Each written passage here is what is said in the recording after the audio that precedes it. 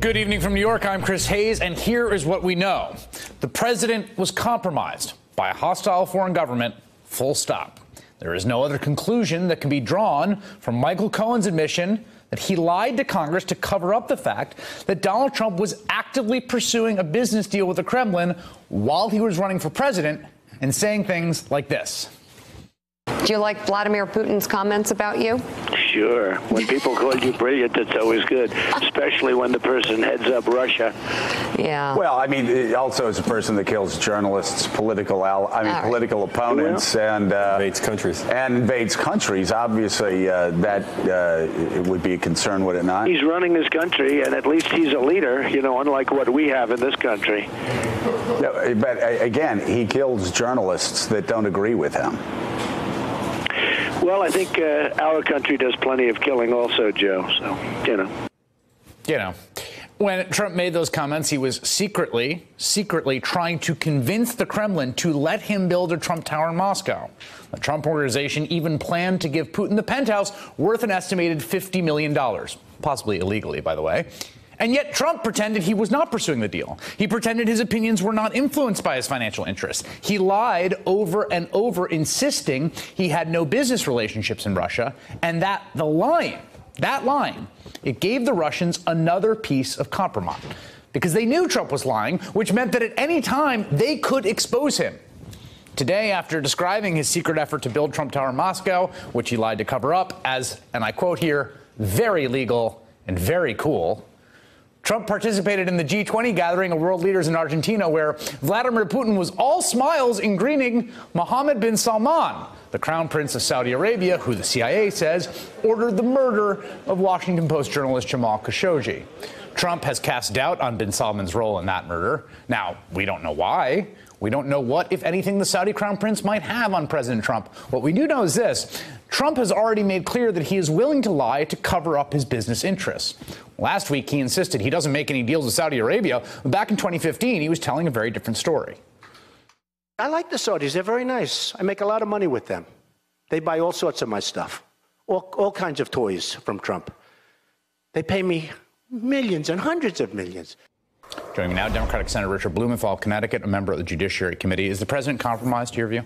He is extremely compromised. The Russians have the same leverage over him that they had over Michael Flynn, and that's the reason that the former Attorney General wanted Flynn fired, and ultimately it's the reason that Flynn was prosecuted. The Russians could blackmail Flynn and now Trump with the truth. Yeah, just a reminder to folks that Sally Yates went and warned folks at the White House about Flynn because they knew that Flynn was telling a public lie about private communications he had with the Russians, and that was the possibility that provided a possibility for blackmail and compromise. And what you're saying is that's precisely the same situation with the president of the United States, the commander in chief. In this case, Trump lied to the American people that there were no business dealings during early 2016, when in fact Michael Cohen was out there doing the deal, or at least trying to do them, and they didn't succeed, but not for lack of trying. And not only Donald Trump, but his family also potentially are at risk here of legal prosecution. It's also striking that the Russians were covering up for Trump. They were holding his secret and keeping his lie. Here's Peskov, who's a sort of lieutenant of Putin. He's the individual whose office Michael Cohen had contacted, essentially lying about this very matter about whether there are any business interests. Take a listen.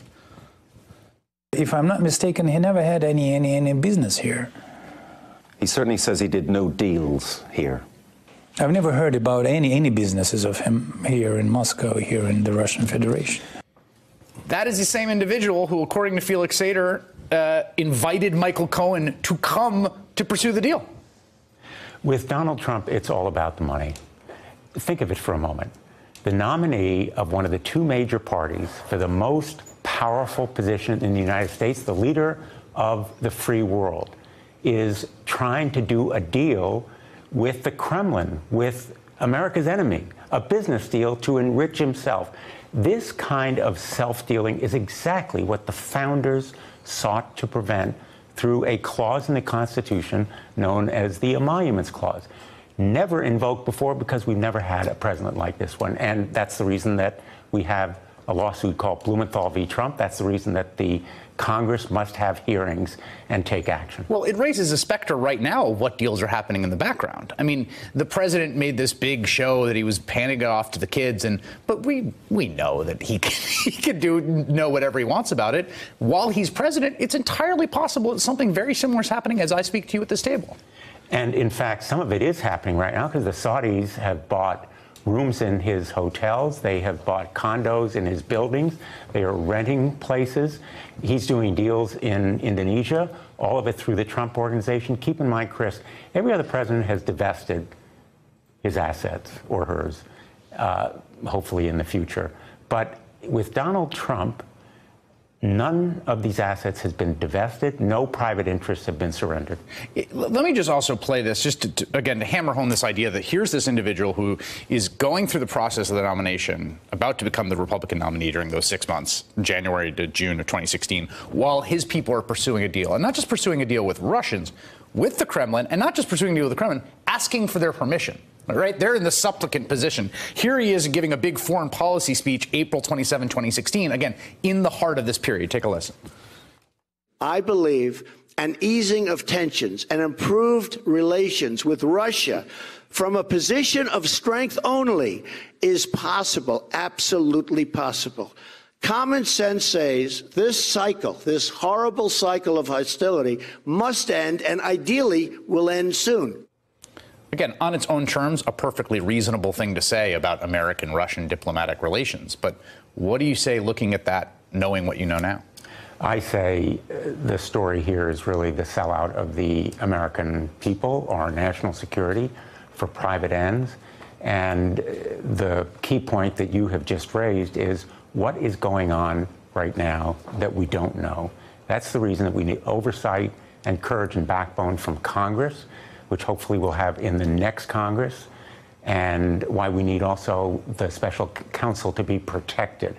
Because the closer he comes to Donald Trump, the more the walls close in on him, the more he will lash out directly by firing Robert Mueller or indirectly through Matt Whitaker, the acting attorney general, through a kind of slow motion Saturday Night Massacre, suffocating the special counsel by depriving it of funds or authority or subpoena power, and that's why we need protection.